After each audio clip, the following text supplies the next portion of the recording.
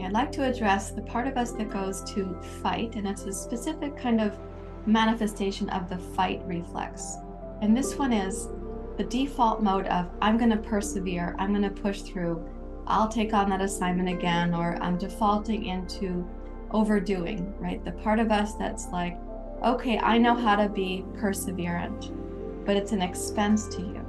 It may not be an expense to others because you're kind of rising to an occasion, right? You're once again defaulting to, I can overcome this, or I know how to pull up my bootstraps, those invisible bootstraps, or I know how to take on that burden and I'm going to persevere through it. So for this part, when that's coming on, it's really helpful to intervene. And you probably have quite a bit of energy on board when that is coming. You know, as I said in a different setting yesterday in a training program, I was saying, you know, it's the part of you that has wisely decided to leave the office on time, and you are, you know, got your briefcase or whatever you're carrying and you're going out the door, but somebody needs something and you're like, okay, yeah, I can help one more time. I can do one more thing. Or it's the part where you wake up in the morning, you have a full schedule. It's really not attuned to your health or your life, but you're like, I could do it. I can do it again. I'm going to push through. I'm going to push through because my holiday's coming.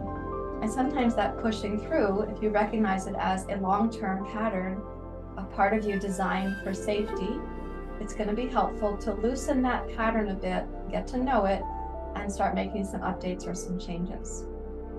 So let's pretend that part has come on board and you don't want to be the perseverant, overdoing version of yourself. So take a stance in jazz dance warm-up pose, please, like this. It means take a wide stance, bend your knees, place your hands on your knees, press down with your arms so that you're able to lengthen up through the spine. Gaze down at the floor in front of you. And begin breathing into the lower pelvis and the lower abdomen. So when we rise to the occasion, as it were, on those moments, we're not actually breathing into the low pelvis. We're not that embodied.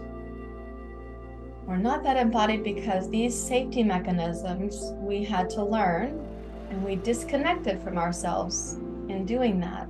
We disconnected from the body. So let the breath come down into the pelvic basin. As you breathe in deeply and slowly, you might be acknowledging the struggle to not choose being the perseverant version of yourself. The struggle to not choose rising to the occasion once again. Let the breath be smooth, nourishing.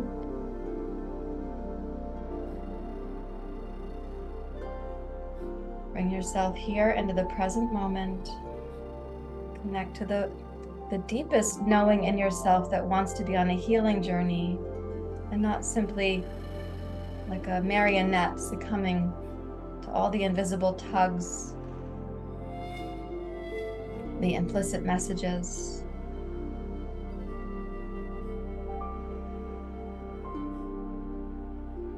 Use the breath to connect even more deeply to that inner knowing.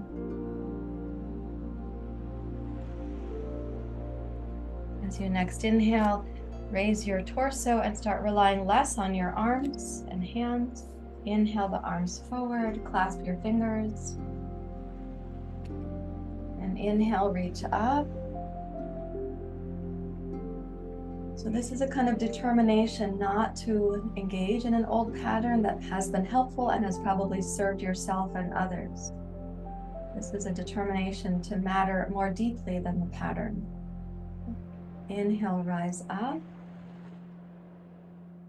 Make your feet parallel. Exhale, press the arms out to the side as you come down. Reach back to interlace your fingers at the small of your back. Roll the shoulders open.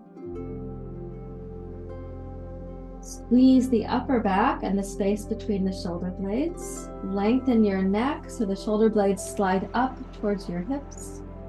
Energize your legs. Allow for a deep breath in and try to see yourself in a little movie. You are in process of not choosing that overly perseverant or determined aspect of yourself.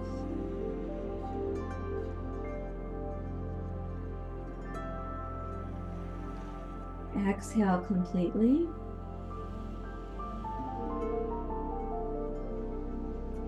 And then inhale, reach your heart forward, rise up to standing. And exhale, release the clasp of your hands, and let's go heel toe into mountain pose. Now know that as you overcome a pattern, let's say of hyper productivity or competence or uber perseverance, as you overcome that pattern, you get to maintain, you get to still retain your competent, perseverant capacity, but it'll be right-sized, not exploited. Come to mountain pose and imagine yourself with a right-sized effort, an appropriate amount of perseverance, not a rugged determination where you've scraped your knuckles and you're all bruised up. Just an appropriate amount of persevering applied in the right circumstance at the right time. Not overused and exploited.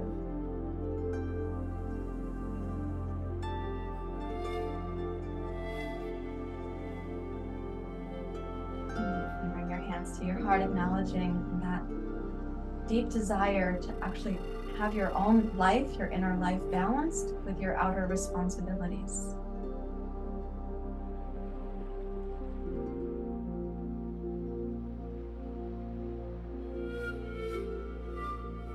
Let's give appreciation to the parts of us that were willing to be here for this practice just now. And may you find a new neurological pathway in which you can walk today. May you come to this day with courage, with a commitment to yourself, not for the protective mechanisms that became preservative, that became preventative, but can you come now with some proactive mechanisms where you can have a sense of your purpose, moving in a direction of your healing and wholeness. Thank you for being here. Namaste. As always, if practices are helpful for you, please don't forget to leave questions and comments down below the video. Click the like button and subscribe to the channel. I hope to see you next time.